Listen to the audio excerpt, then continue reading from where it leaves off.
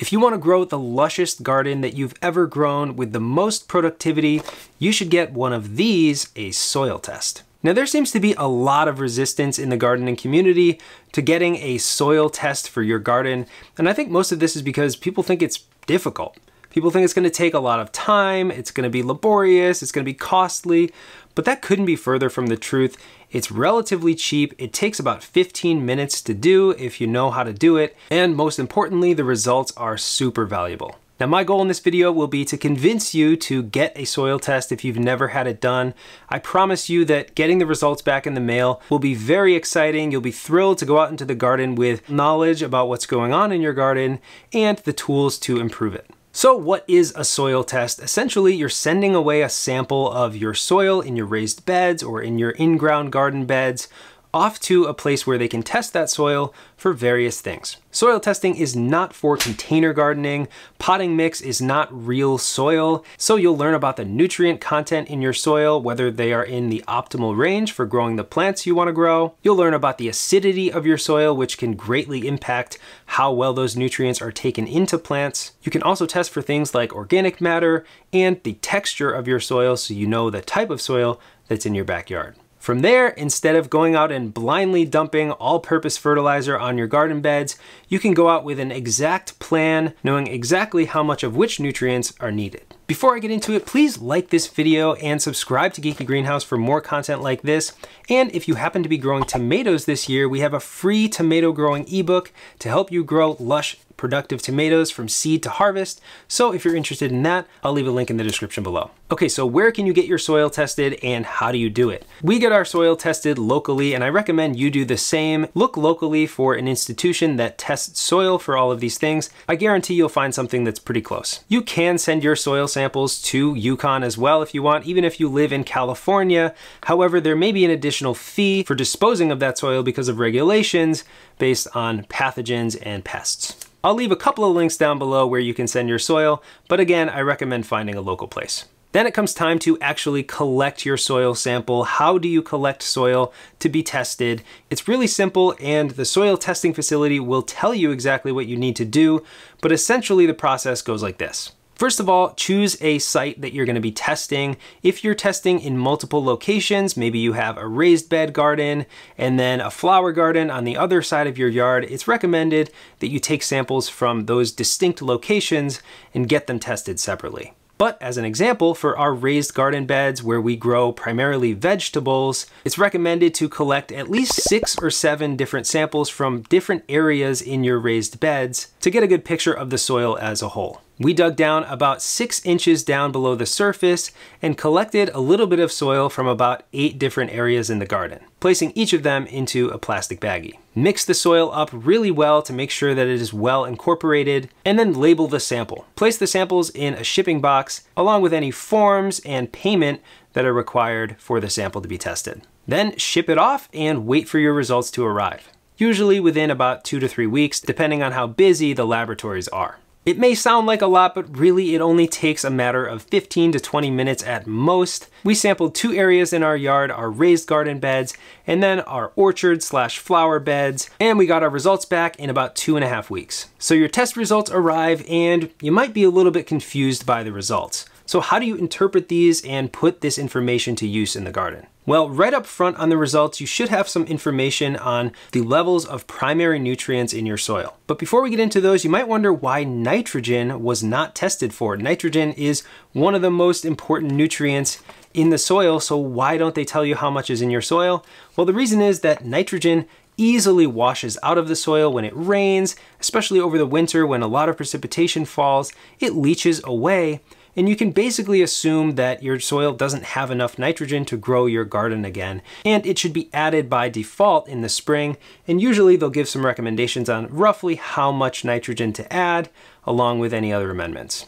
But for us, we can see that we have plenty of calcium, a little bit too much magnesium, a little bit too much phosphorus, but not enough potassium in our raised beds. So that's the first indicator that we need to add something to the garden. We need to add potassium, but let's look at the other results before we get to that. We also learned our soil's pH, or its acidity, is at 6.3, so mildly acidic, which is pretty good for growing vegetables, but the target pH is around 6.6 for garden vegetables, so we'll want to move that number up a little bit. We can also see the results of micronutrients like boron, copper, iron, manganese, zinc, and sulfur, and all of these roughly fall into the expected range in our area. So hopefully you can start to see the benefit of having this information.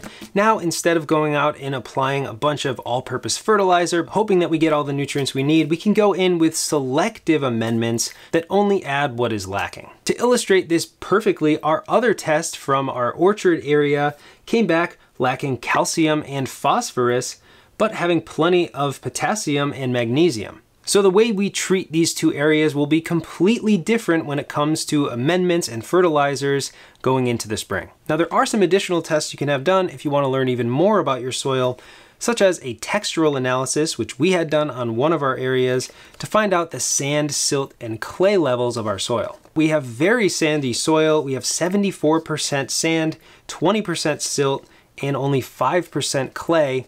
This is really helpful to know because in our case, we have sandy soil which drains really well. However, it does not hold on to water or nutrients all that well. On the flip side, you might have very clay-rich soil which does a really good job of retaining nutrients and feeding those nutrients to your plants, but it does not drain very well, which may lead to issues with overwatering. And the other test we had done is how much organic matter is in our soil.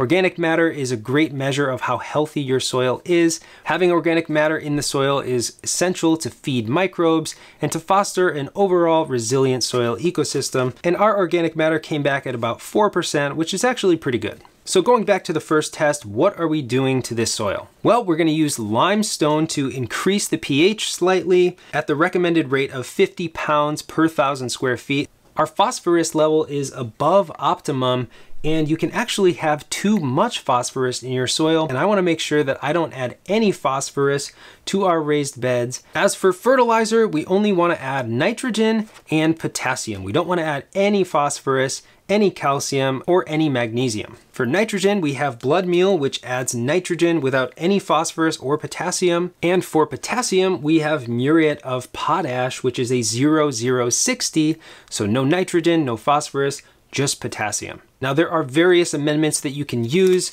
and depending on your results, you may need to add any of these nutrients. So I'll give a few examples here. For nitrogen, you can use blood meal. For phosphorus, you can use bone meal or superphosphate. For potassium, you can use potash or langbionite for an organic option. And for calcium, you can use bone meal, but it also contains nitrogen and phosphorus. So for pure calcium, you can use gypsum. There'll be links down in the description for some of our recommended amendments for all of the different nutrients that might be needed in your garden. Now, when it comes to measuring out all of your amendments, you want to make sure you use the right quantity of each amendment, and it differs based on the concentration of the nutrients. But to make things easier, I'll leave a link to a conversion chart to help you convert cups to pounds based on what amendments you're using. One other thing to consider is when you apply these amendments. The best time of year to do this is actually in late summer or late winter, especially if you're using organic amendments which need time to be broken down. If you want to go the synthetic route and use faster acting fertilizers, which are immediately available to your plants, you can do that right before planting out, just a week or two before transplanting your plants into the garden. So doing this just one time is so much more valuable than never doing it. You don't have to retest, but if you want to test again, it's recommended that you get your soil tested every 3 years or so, just to see how things may have changed based on environmental factors, how you've been treating your soil, what plants you've grown in that soil, and what amendments you've added throughout the years. And if you want to improve your soil over time, you want to make sure that you add some organic matter every year. Don't go too heavily on it, because even organic matter like compost or manure can lead to an overabundance of nutrients. So I hope I've convinced you to at least consider testing your soil. You really only need to do it one time and then forget about it for a few years. You'll be glad you did. Getting the results is super exciting. It makes you thrilled to get out into the garden with added knowledge about what's needed. I hope you have an amazing, lush garden this year, and thanks for watching Geeky Greenhouse.